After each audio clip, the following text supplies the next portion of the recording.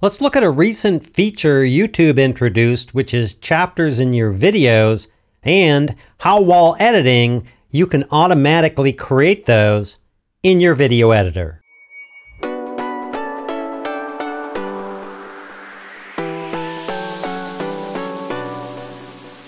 Many of you may know this already. In a YouTube video now, you can place chapter markers below in your description, and they'll show up down at the bottom of the video so the person watching can skip over things or come back and find something that is interesting to them.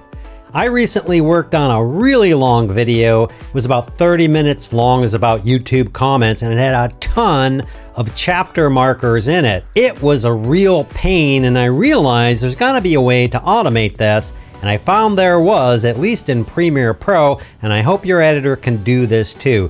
Let me show you this. Here we are in Premiere Pro. This is just the way I have my stuff set up. Yours may not be the same, and that's okay, because what I'm going to show you, you should be able to figure out. Now, I went through and created all these markers in here, and yeah, that gets to be kind of a pain. But here's what I did. I went through, and every one of these that are labeled, like this one, you'll see right there, there's a marker. There's a marker. There's the next marker.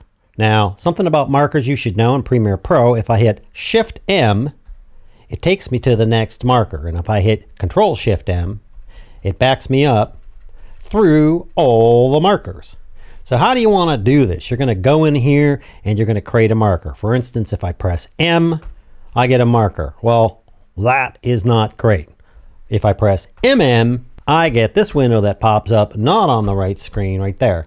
And you can put the name of the marker in here, and you can make comments, you can make them colored, and you can do all sorts of stuff. I'm thinking no. Here's what you do is you open the markers right there, the markers panel. It'll pop up in the bottom left. And let's take a look what's in there. Oh, look at that. Now, there's an interesting thing about these markers that you should know. If you go down to the timeline, all the markers disappear. What's going on there? The reason why all these markers disappear is because you're looking at the timeline. You can have markers on the timeline. You can have markers for the video. You can have markers for all this audio stuff. You can have markers all over the place. Look at this timeline. You can have markers all over for each one of these things. What Premiere Pro is looking at is this, the program window, or the window you preview when you play. So when I click and activate that window, you'll see the blue line come around it. Boom, look at that. All the markers show up. So this marker down here, watch up here above this thing right here when I press M to put a marker here. Boom, there it is. You see that marker up here? So when I click up here, it put that marker in there. Let's undo that. Boom. So I go through and I mark all these things. I just go through and willy-nilly hit where the beginnings are and everything else. Like for instance, I could put a marker here, something's there, and something's there. Okay, good. Let's click up here. So let's go Control-Shift-M to the first marker I put. Look at that. I can put in here, test, marker 1, test, marker 1. Anyway, I can keep doing that and putting these markers in. So let's just undo all this. Ba-doom, ba-doom, ba-doom. Good. So that's what happens is you go in here and you add all these markers and you add in its name right here. Like, oh, look at there, content of video, content of video. That's the name of the marker. That is the comment. I just copy and pasted them because I was playing around trying to figure out how this whole thing works and how I could show you how this works, so it'll save you a bunch of time. Okay, let's continue. So if you look at the marker, there it is. Boom, boom. Content of videos, content of video. And then you name them all. Like go through and just go through and go, okay, I got a chapter marker here, and a chapter marker here, and a chapter marker here. And when you're all done doing that, then you just come up here and you open the markers window and you just name these right there. Cool? Cool. Let's undo that. 1, 2, 3. Okay. So here's the really cool thing. I went, well, you know, I'm creating all these markers in here. That's cool. How do I get them out of Premiere Pro? And I found, if you pull down the file menu and you look under export, you have markers. How about that? Now, when you go to do markers, you can do them as a comma separated values like a CSV. That way you can import them into Excel and manipulate them and stuff, or you can do a text file. Let me show you just a text file. What we're going to do is we're going to stick it on the desktop and we're going to call it text file. Isn't that cool? Now, when you open this text file, here's what you get. So I wanted to show you the text file because it's very interesting. If you look at the text file, you'll see the asset name. It's just over and over and over. You'll see these little endpoints where the marker's at, and then you'll see this. Beginning, introduction, disclaimer. Hey, that's missing one. Well, if you go to 3809 in here, you'll notice over here, it's picking up, not picking up the name of the marker, it's picking up the description. Huzzah!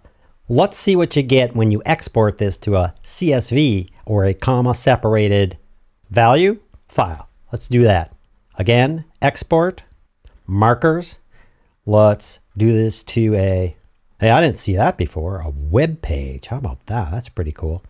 Didn't know you could do that. We're going to check that out. Let's export this to a comma separated values file, which will open in Excel. Let's call this test file Excel and save that to the desktop. Now look at this. Boop. Boop. Here we get the marker name. Here we get the description. That's basically the comments area.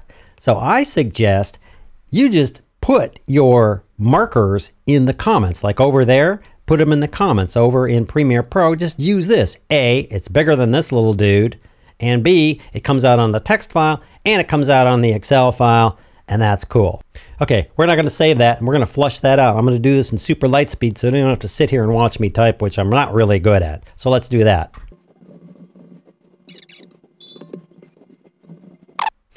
Okay, so now you notice down over here that I got all these comments. Right here in the name, I got all the comments copied over so I can show you this. There's all the markers. Shift M goes forward. There's the next marker. Shift M, agenda for YouTubers. Control Shift M, agenda for haters. Blah, blah, blah, and it goes over. Now, also important, so YouTube will pick this up, is the fact that at the very beginning, you need to start with, boom, this first, very first comma. You can call it beginning, you can call it whatever you want, but it has to be at 0000. Cool, so now I got all my markers in here. Now, when I export this thing, now when I export the markers again, this time we're gonna do this as a text file so you can see what's going on. We're gonna call this, boom, Markers 2, so I can show you. It's exported. Let's open up this text file. Now you'll notice there's Markers 2. That's the name of the file name that you exported it as.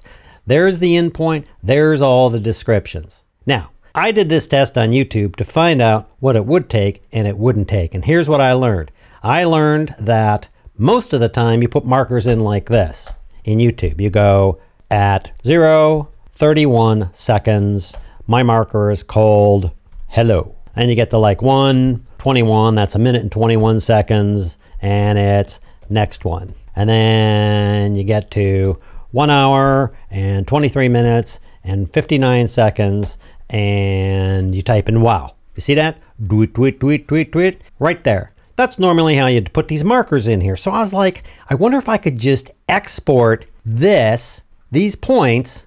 This is hours, minutes, seconds, and frames. Right here is frames. I wonder if I could just export that over into and copy and paste this thing into YouTube and it will work. And here's what I found. It will definitely take hours, minutes, seconds, but it won't recognize frames. And that's cool. So really, you could do something like this. Hours with the double zeros, minutes, seconds. Same there, right? Hours, minutes, seconds, and this is going to be 1 hour, minutes, seconds. So leading zeros on these are okay. It will do this, but these little frames back here, it just blows its mind. It just goes, I don't know what to do with this. There's too many numbers and you need to take these off. If you're doing a text file, really all you need to do is to get rid of this. Well, in my text file editor, I simply I copy that to the clipboard and I do 8. Now I'm doing a replace. So it's going to take anything that is markers 2 with all this, tab, tab, tab, spaces, and I'm going to replace it with nothing, which means those are all going to go away. Watch this. Boom! Now they're all gone, but I don't need this stuff up here, but that's okay. So now I got everything I need right here. Now you can go in and write a script for this. You can go in and lob off these frames like this. Boom, boom, boom. However you want to do it, that's fine. That's how you would do it in a text thing. The other thing you could do is if you don't like these big long things, because all you have is these big long spaces and everything in here, you can do the same thing. You can copy that to the clipboard. You can do a find and replace it with, let's say, one space. Boom, look at that. And there we go, we got it all. So you want to make sure to take that off and you just go through and you can manually lob these little dudes off, the frames off, and go through the file and do that. Trust me, it's a lot easier than going through and marking down what frame it's at in your video and writing it down and going over to YouTube and going over to the description and typing all this stuff in. It's just like, it'll make you crazy. That's the easy way to do it. The other thing is you can bring it into Word or whatever your text editor is and do some little thing that goes through and finds the end and lobs it off. I did that for me in Excel and it was really good. Now let's export the markers as, boom, a common separated values file. It says right there. I was stumbling, okay?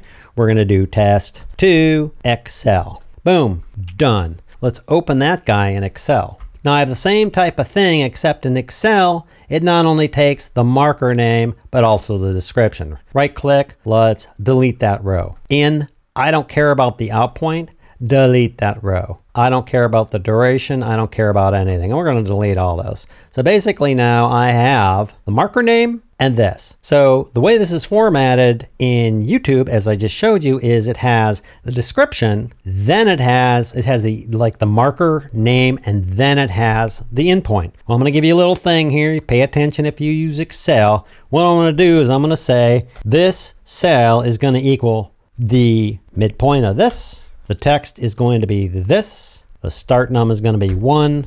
I believe it's 8. So we're gonna start text here. We're gonna start at 1 and we're gonna grab up to 8 characters and we'll test that out. Boom, look at that. So what it's done is it's lobbed this off. Let's test this on the next cell. Boom, that's right. I want 12 seconds. I want 23 seconds. Now, normally I would copy and paste this all down and everything else, but I want to show you this. So now I'm going to say what I want to do is I just want to put all this back together. I'm going to take that. I'm going to append to that time that we fixed a space. I'm going to append to that the name of the marker. I'm going to close that little paren and hit enter. Yes, accept the correction. Look at that. Now if I grab all these and I just paste them down, I go boom, look at that. And there's all my markers. I can simply copy all these and I can go over to YouTube. I'll just do it in this notepad here. Shweek, and paste them all in. Look at that. Those are all your markers. You just grab all these suckers.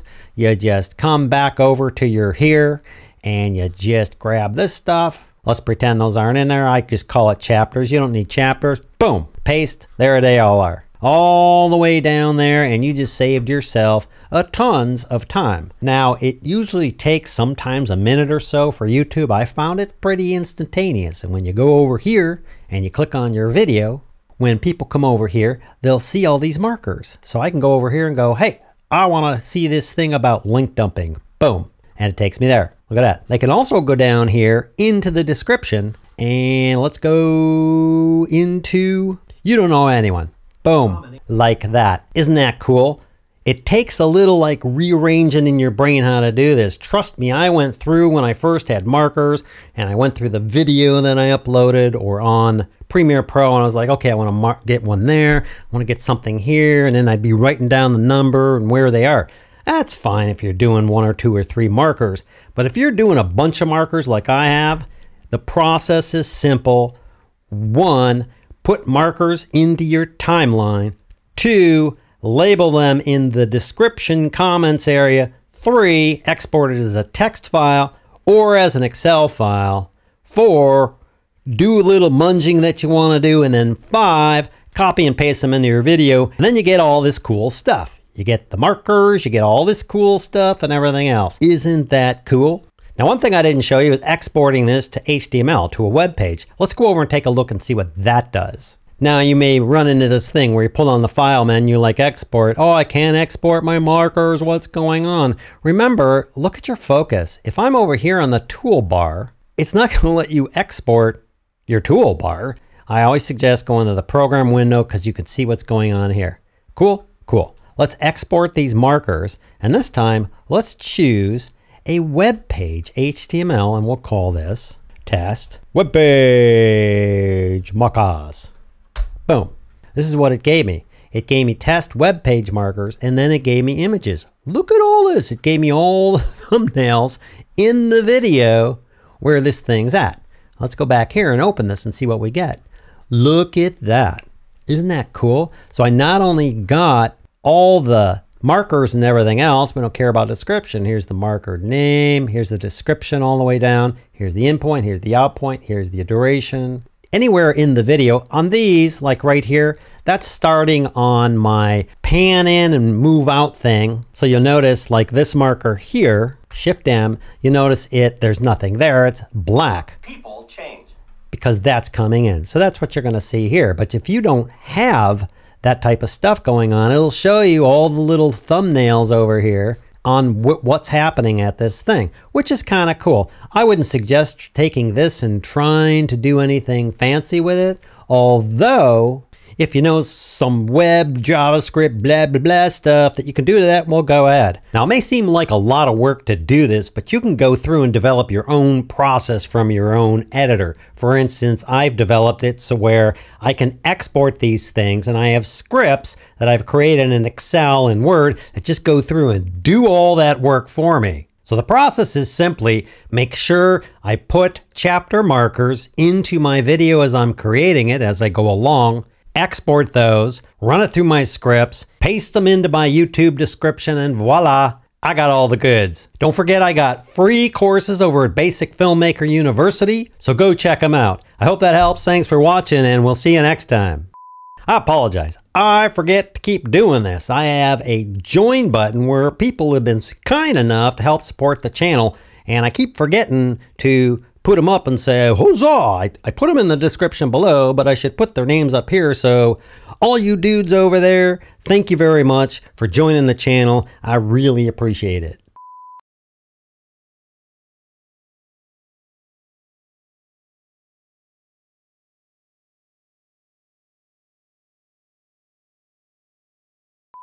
Spent a lot of time to create these courses, and I think I'm entitled to some love.